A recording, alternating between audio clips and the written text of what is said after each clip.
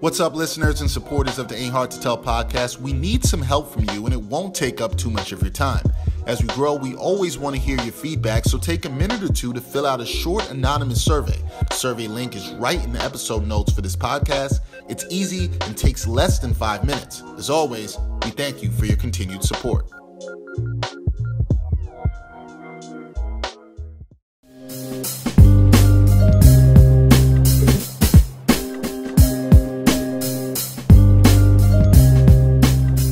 Hard to Tell podcast, episode 153. Dexter Henry, Brian Fonseca, doing the thing, being responsible, socially distancing.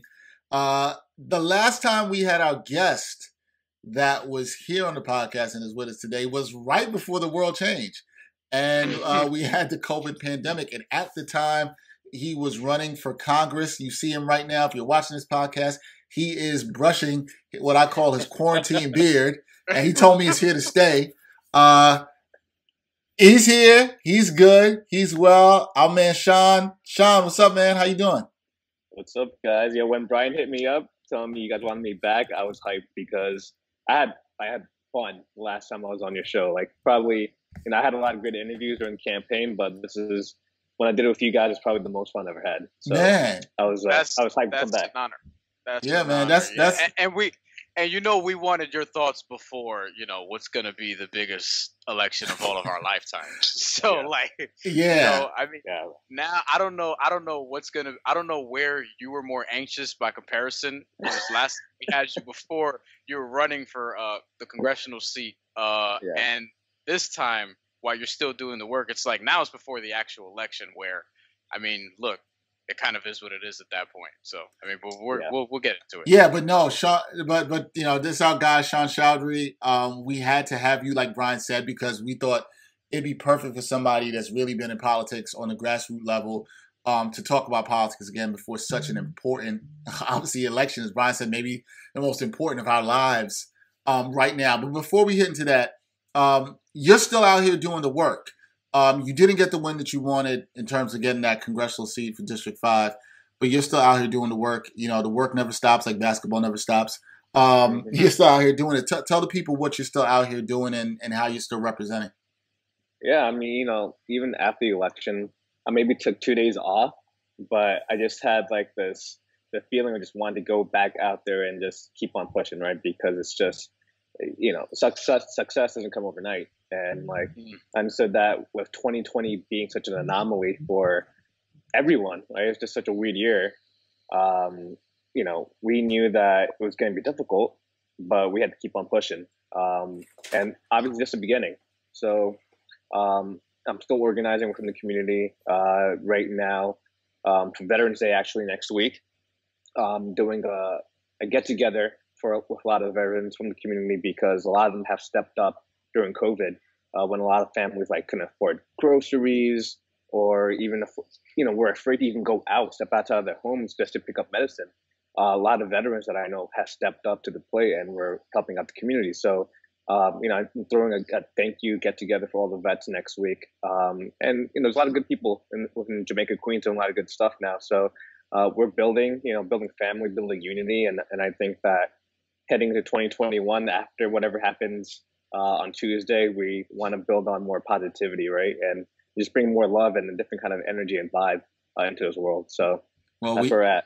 Well, we absolutely need that positivity, energy, and love because not saying that people have not been shown it this year, but when you look at the administration that's there down in D.C. and in the White House, we haven't necessarily seen that. Now, we all know that everybody here on this podcast, we know we need a change. We talked about that on the last podcast. I think something both Brian and I feel like knowing, and I know, Sean, you were also a Bernie supporter, but Bernie obviously not getting the nomination. Joe Biden now with it. How are you feeling heading into Tuesday, which is a day that I don't know. I think it's giving a lot of people anxiety, man. I think a lot of people are like, "Look, man, we want to get this over." I think there's gonna be a lot of people who don't work on Wednesday. That's a whole nother story. A lot of people want to get this over. How are you feeling heading into this? how honest you want me to be, because I'm sure Brian seeing me on social media just Well, like wilding out. Yo, Sometimes. be honest. Be well, that's honest. the thing. It's like, and I'm not saying I'm in the same or a different boat because I kind of don't know, but I know you've been critical of Joe Biden, in the previous tweets, and rightfully, I see the sigh. Rightfully so. You know what I mean? Do we really need a moderate at this point, or should we just push things the entire other way? That was the whole Bernie Biden thing. And of all the Democrats, I think at one point Biden was probably my fourth or fifth favorite of them, which is not number one. But at the same Yeah. time, I still think it's a big improvement for what we're seeing now. However, um, we kind of need something more than that. But I guess where do you stand in terms of Joe Biden now? Heading into Tuesday.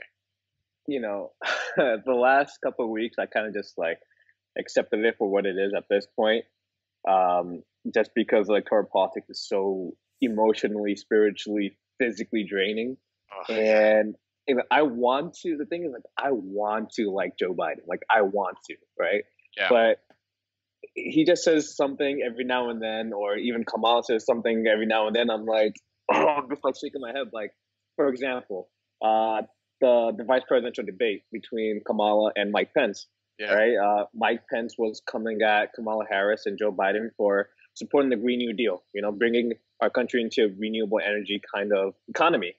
And just hearing Kamala saying, that they will not ban fracking, that they support fracking, it's like, yeah, who's your base? Like, are you trying to really cater to the more, Republican base, or are you trying to really unite the party? And, for me, I really question the integrity and the moral compass of the party. And I feel like we shouldn't be afraid of doing that. But at the same time, it's like, I want to vote for them. And I will on the Working Families Party's line. But, at the end of the day, Trump is the biggest threat on not just this country, but this planet, yeah. At this point. So, my biggest concern, though, is that, we have these conversations about, we could push Joe Biden and Kamala Harris, to the left after the election. But I have deep concerns about that happening, because if we do get to that point, they're going to be talking about, hey, we just got the seat. We need to keep the Senate. We need to keep the House. So we shouldn't be having in-house fighting. So it's not going to end. And, I really do expect a lot of people, and I hope that a lot of folks who are now voting, we're seeing high turnouts of early voting throughout the country, which is fantastic. I hope that a lot of people who are now voting for the first time will continue to be active and engaged with electoral politics, because we can't slip up, right? We can't be complacent, because the moment we take our foot off the pedal, we're going to have the same issues, the government taking advantage of everyday working people. So we can't let that happen. You talked about the party being divided, Sean, and I've been wondering this for quite some time. There seems to be this sort of otherization of people who maybe were in the Bernie camp, or people like AOC, I know, who's a mentor to you, people who they get labeled as Democratic Socialist, which I proudly will say that I am one. But there seems to be a division between that, although I look at it as a positive. I think more younger people are trending toward those ideas and actually thinking about what's better for society as a whole. Do you think, it obviously clearly not going to happen in this election, right, as you kind of laid out, but do you think going forward the party, in terms of the Democratic Party, can be divided, or can any party be divided? Because, Republicans on that side, it's not like they're all in agreement with everything. Can any party truly ever be fully united? I don't think so. And that's why we need to be a country where we can have multiple parties, right? Because right now we are in a two-party system where only the Democratic Party and Republican Party have the strongest voices in our democracy. And I feel like the majority of people are more independent thinkers. But we know that a lot of independent voters cannot vote in the primary, so that's why you see a lot of independent voters being left out. And then when it comes to general, it's like, well, neither party really speaks to the values. And there's a lot of resentment that builds up because of that. Even with Bernie Sanders being left out, we see that there's a division. Some folks have decided to vote for Joe Biden. Others are, leaning towards voting for the Green Party or voting for other parties, just because, what we have right now doesn't speak to the values. So I definitely do think there's a future. for voters to really believe in a party that speaks to the values and that party can have a platform in a democracy. I don't know how long that will be, how long it will take, but I do think that November 3rd will be the turning point for that. So I'm curious to see where that goes, but it's going to really take a lot of work from a lot of grassroots organizers, to really bring in new people and show what is possible. I'm not sure there's an answer to this, but in regards to, because you brought up the two-party system, and obviously there are a lot more people saying like, yo, we need more options. We need to sort of move away from that thinking. We should have 3, 4, or maybe make the Green Party or independent parties like actually viable options where they get to speak at some of these debates, because we don't even know who they are. Like, is there a movement that can be, I guess, that we can see sort of go into that? Like, is there something that we can see where that actually becomes a thing, maybe in the near future or in the future at all? I think it's possible. I think that looking at DSA, Democratic Socialists of America, for example, they've DSA in its own right have started like their own avenue, created its own lane of running candidates that only speak to the values, right? Like even on a local level, they will only endorse candidates that are not afraid to be labeled as socialists or are willingly enough to support things like Medicare for all, housing justice, racial justice. And I think that when we build that kind of power, that people power, candidates especially, no matter what level of office, will really, I'm hoping we'll see that. We'll see the true power of people just coming together and that's how AOC won, right? Like for example, DSA had a strong base, they have a strong presence in her district, and because of the amount of people power that they had, the amount of ground game that they had, people are starting to see that, wow, this is serious, right? Like they should start listening more, start seeing like, all right, the issues that DSA and people, these are everyday people who are part of DSA, by the way, right? These are people who are like your waiters, your waitresses, who work in retail, regular people, but they're all coming together for a common cause. And now we're seeing candidates running for office understanding that. And I think that's a really good thing. So I think the avenue there is it's definitely viable down the future. Do you think that you mentioned about, and I talked a little about this too, but just about the sort of stigma around the term socialist and now even to democratic socialist, right? And to some degree, we can say, not to make this, any candidates that come forward that kind of identify as that, there's still kind of I don't know about that. Why? I've been trying to figure this out too. Especially from older folks too. Yeah, especially from older folks, right? And maybe some of that is age. And why is there such negativity towards that word? I always look at it, Sean, as possibly people do not understand truly what socialism is fundamentally, and also democratic socialism more specifically is. Why is there such an aversion, and what needs to be done to get the country to understand more what it's really about? Yeah, and I think that there's a gap between the older generation, Gen X and Boomers, understanding of, they lived through a different time period, right? Where they've, through the Cold War maybe, and, they'll always bring up Cuba and Venezuela, but they're so ignorant to the fact of how much U.S. Played a huge role in, U.S. interventionism, blockading trades, right? And they're like, our country are the ones actually screwed up the economy. So because of where the state that Venezuela, Central America, the kind of state that they're in, we played a big factor into that. So when we have people who are labeling socialism or communism as a bad thing, they're only telling one side of the story, So, right, yeah, sure. Were there authoritarians? Sure, absolutely there are things that happen, but we're talking about the quality of life that improved for so many people, healthcare, education, you name it, and it happened under socialism policies.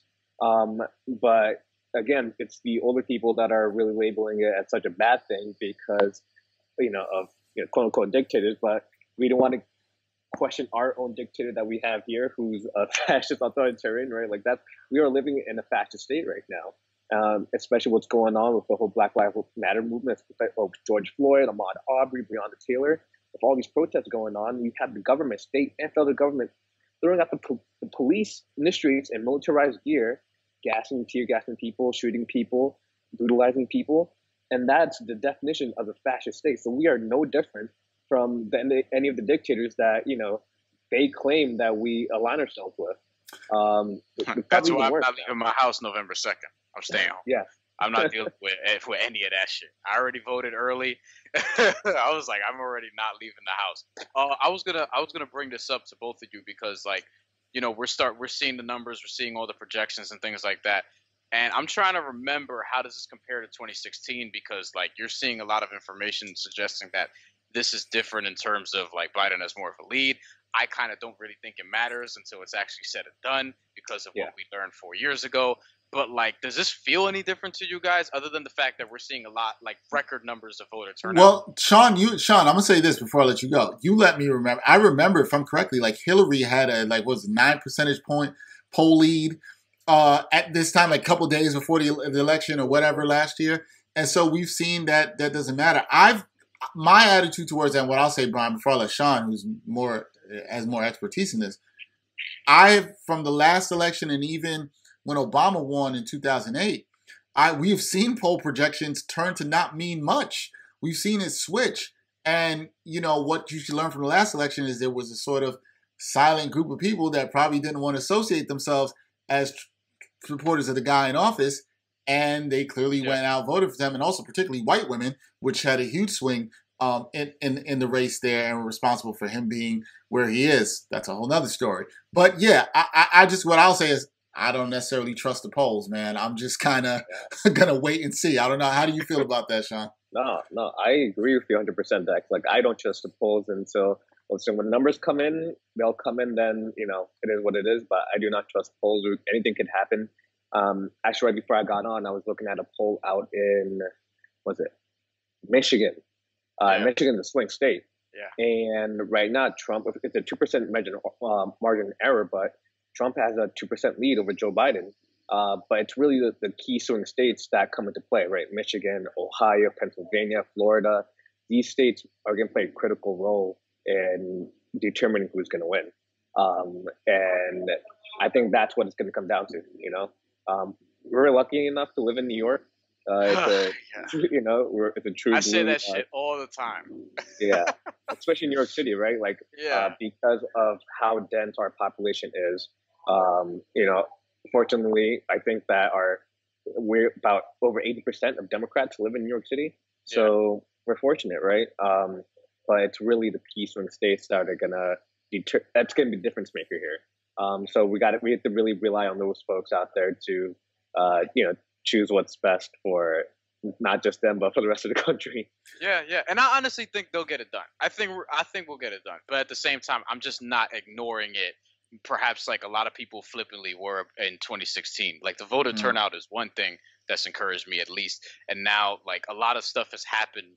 You would think in the last 4 years that would, awaken people, I guess you would say. But, we'll see. No, Brian brings that up, and that's kind of perfect segue into something I wanted to ask Sean, which is, like, with the stuff that's happened in the last 4 years, but you specifically talked about a lot of stuff that we saw this past summer, with the Black Lives Matter movement, with the deaths of unarmed Black people being killed at the hands of police, and seeing so much outrage, where I do think the pandemic had something to do with that and getting people out into the streets.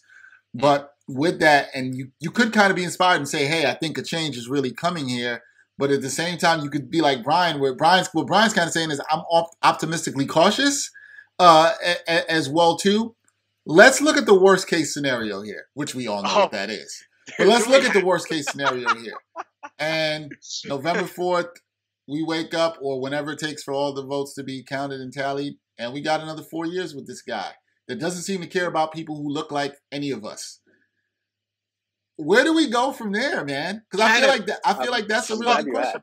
Yeah, I had to ask Sean. We had to ask the question. We got that's where we go. We go to Toronto. That's where we go.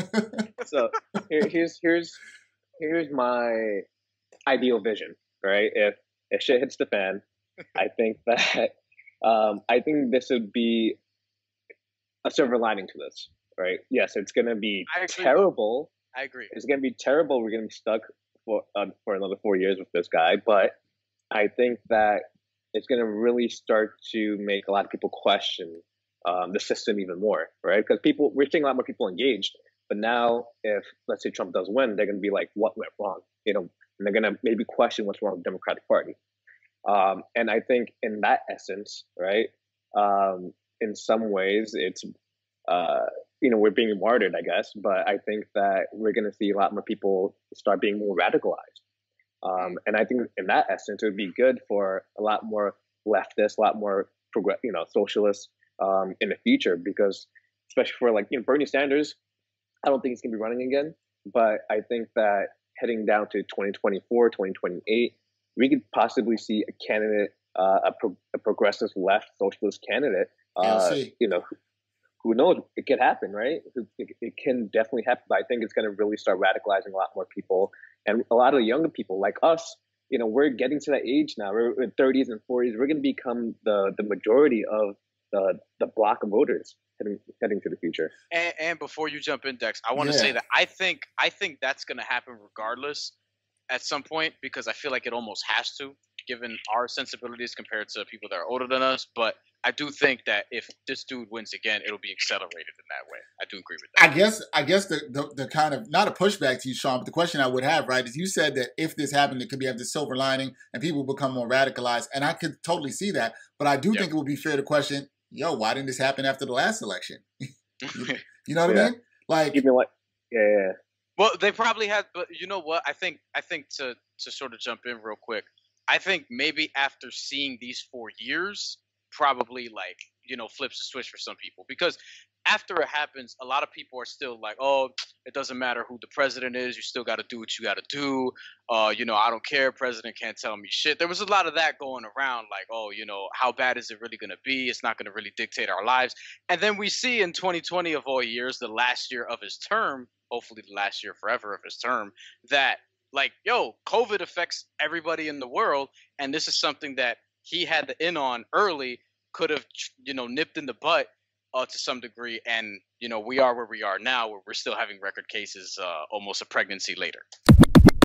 Some are always looking for more sports content, and among the glut of sports media, some are looking for sports content that dives a bit deeper and doesn't just stick to sports. So check out Backpack Broadcasting's original long-form sports journalism series, Sideline Stories. The award-winning original series takes viewers directly into underrepresented communities within the world of sports. It's a series that goes beyond traditional sports reporting, like box scores and statistics, presenting exclusive stories that you won't find anywhere else. With a diverse group of correspondents, the series provides interviews and interesting stories around the world of sports, because there is so much beyond the game, and so much that occurs off the field or court that impacts each of us and the world we live in. Giving a voice to athletes, coaches, fans, and everyone involved in athletics, Sideline Stories looks to push sports storytelling further than ever before. It's a winner of the 2020 Independent Shorts Awards, and all episodes of Sideline Stories are available for viewing today on Backpack Broadcasting's YouTube channel and Facebook page. Can we talk about that for a second? Can we talk about COVID and the way this administration has responded to it and what we continue to see through this election cycle? Sean, this guy is out there having major rallies. People ain't wearing masks. Getting COVID. They're getting COVID. They're laughing at people, criticizing even Biden for wearing a mask, which is just whack, right? Like, none of that is cool. And this is okay. When you look at, forget everything else that's happened in the last 4 years, the racism, the xenophobia, the sexism we've seen for this guy, which is awful. When you look at that, where it's not caring about public health and safety, and so reckless with it, how does that make, as a politician, how does that make you feel? I think when we look at public safety in terms of COVID, it's in the center of everything, right? It's interconnected to having our small businesses up and running, ensuring that our schools are safe. Because if we're not ensuring public safety, keeping everyone safe, then it's going to affect everything else. Because it's, what the problem right now with this administration is that they're looking at the short-term goals, short-term gains for the corporate donors. We've seen how billionaires have continued to capitalize off of this pandemic. I think to date they have made over $600 billion total. Jeff Bezos, still, the richest guy in the world, has made billions of dollars during this pandemic while he had working families losing everything, their homes, their jobs. their loved ones. These are things that we can't get back, and it's gonna take years to recover from.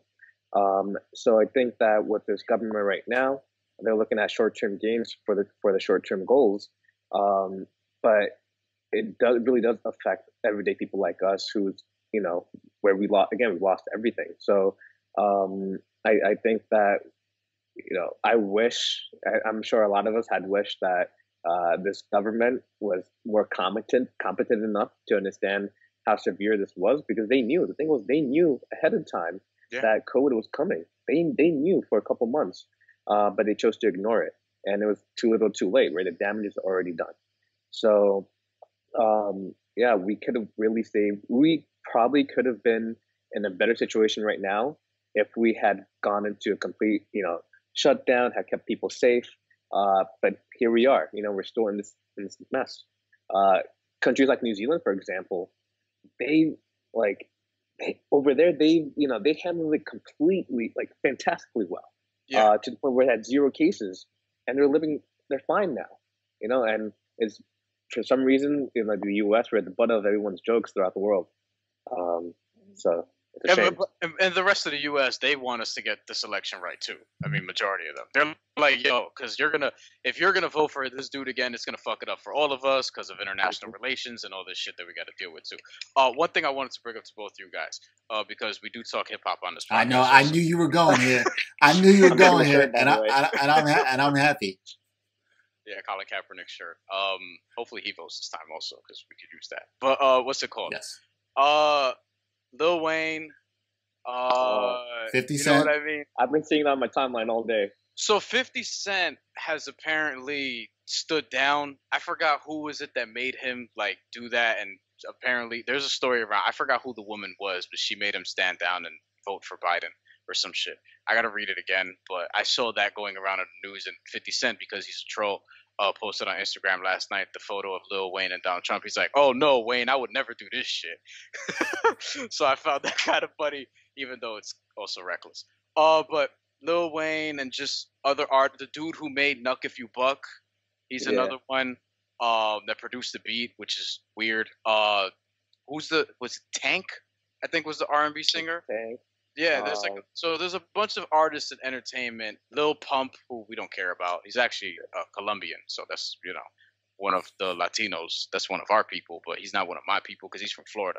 Florida Hispanics are a little bit different, generally, but especially Cubans. But just what are we thinking hearing this and Kanye and the obvious one? Yeah. Just what do we think? And Ice Cube. What do we think in seeing these things in entertainment and just from people that guys grow up loving or whatever the case may be, but then I don't know. There's a thing that's specific to artists like rappers, for example, and how they're wired, where I see these things from certain people that it doesn't surprise me. It would surprise me if it was like a Nas or a J. Cole, but we know that's not going to happen. But in terms of these other dudes, it doesn't surprise me as much. But how did you guys react to this? You want to go first, Dex? So there's this interesting thing, right, around hip hop, and Sean, you probably seen this too, and Brian too. A lot of these guys in hip hop have rapped previous to Trump being the president, rapped about kind of idolizing Trump or Trump money. There's so many bars where somebody says something about Trump money or wanting that, right? And so I think there's always been this idolization in hip hop that should actually be discussed here and called out, right? Like this love of money, but I think it's fair to question at what cost, right? Like it's fine to like money and have things. I'm not saying that, but at what cost, And what's interesting to me is, and I'm going to speak specifically on this because I'm black. A lot of people in hip hop are black, and they're young black men who come from the hood, which I did as well. And it's fine. I understand the desire to want money and get out. But when you know what's been done in your communities, when you know how they've been affected by people like Sean talks about, the billionaire class that doesn't care about the working families. This is across all races, white, black, Latino, South Asian, whatever you may be. Across is not shown to care about those people, especially the poor and working class folks.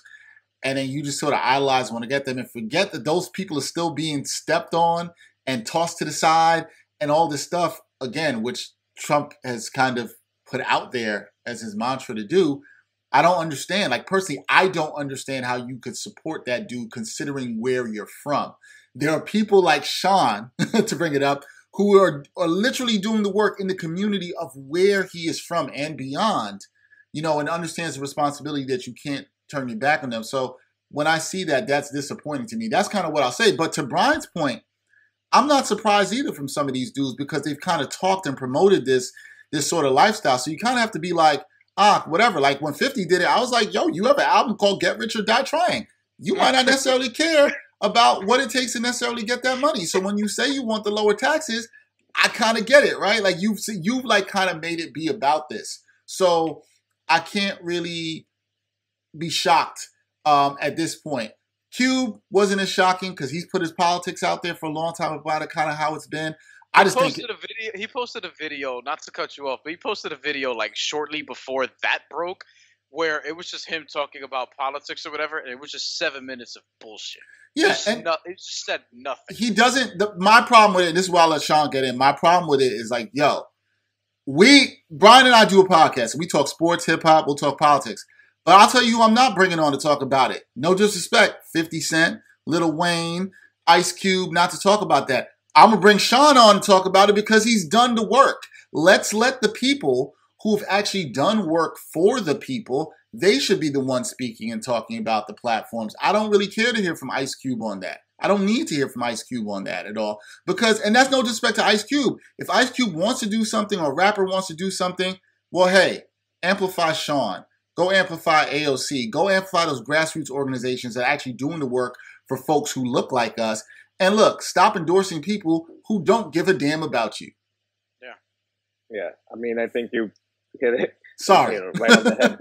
No. You were pretty spot on all that. You know, I think that for one, I wasn't surprised either. You know, I think that when you come out the hood for so long, you know, you're part of this 1% class.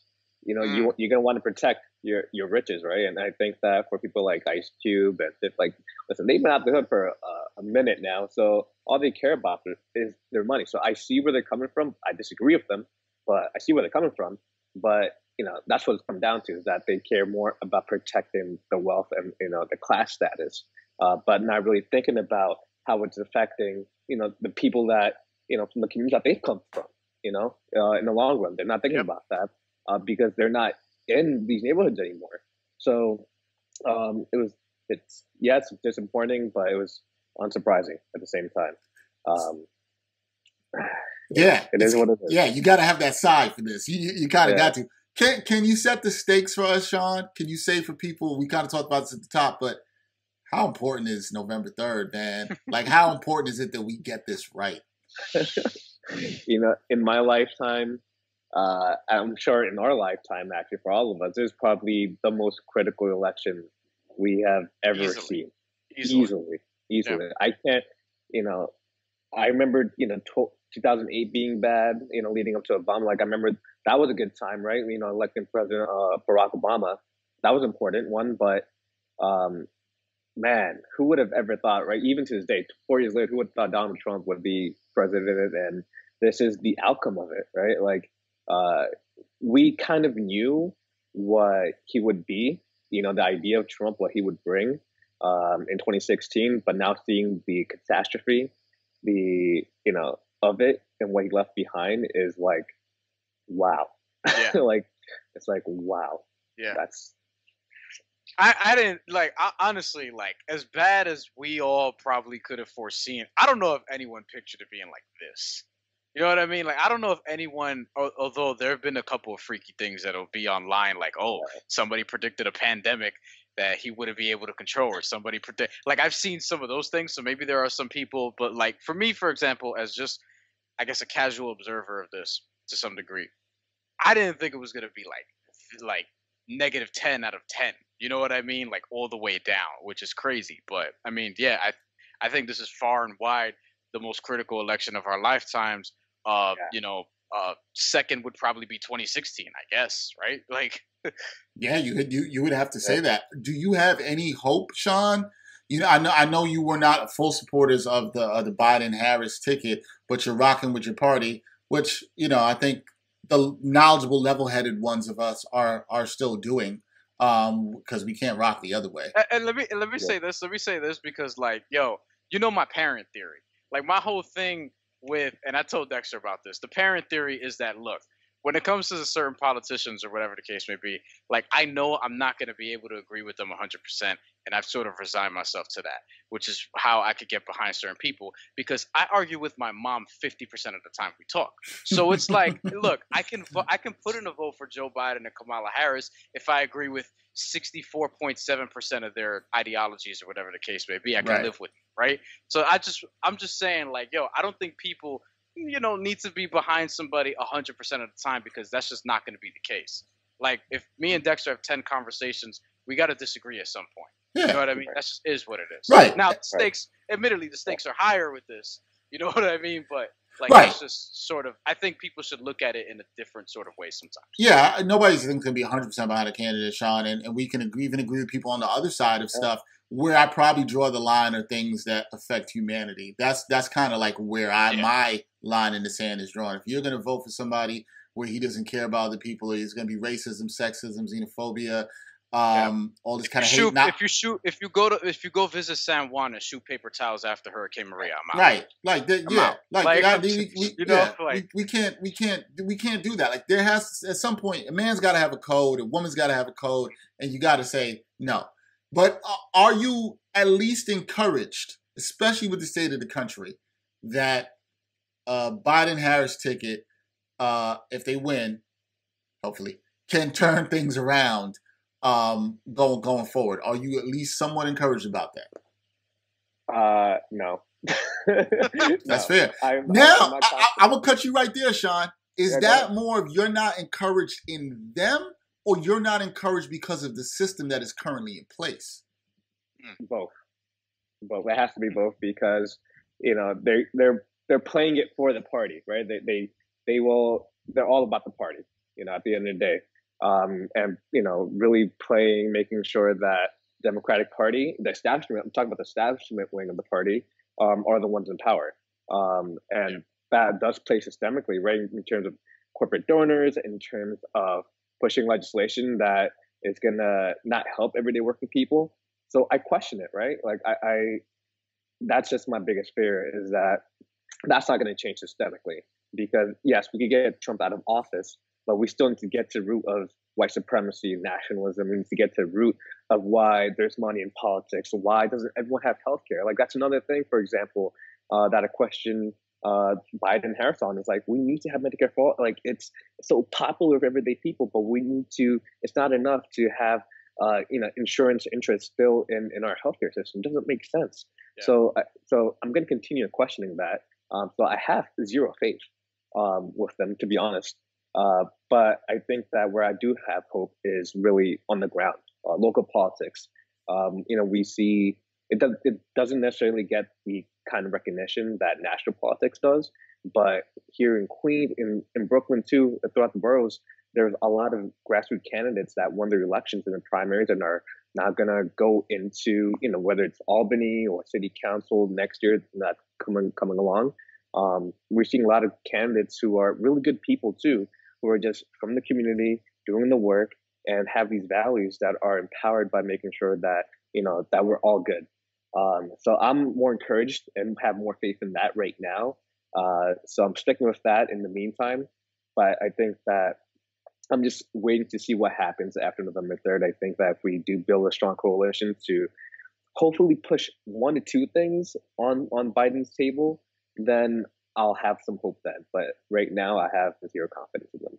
I'm glad you brought up the grassroots stuff. Any last message or words you want to tell people about November 3rd? I mean, I think it's kind of pretty obvious to tell people to get out and vote. But any last message or words you want to leave with people? Yeah. To be clear, vote for Biden Harris though. Like, not just. I'm tired of people just saying vote. I'm like, nah, we gotta make sure you're voting for the right motherfuckers. You know what I'm saying?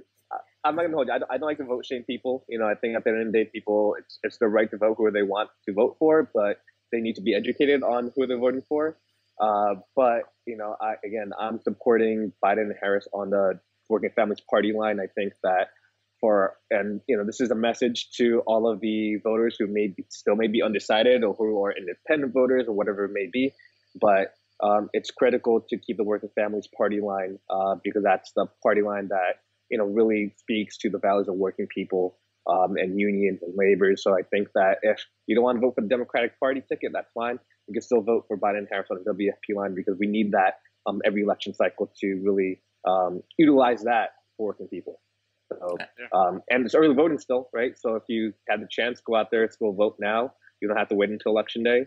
But we have a few days left, so let's see what happens. All right, well, it's going to be interesting. And in New York City, we didn't bring this up, but we kind of touched on it. But in New York City, we have a mayor's race like right around the corner. So yeah.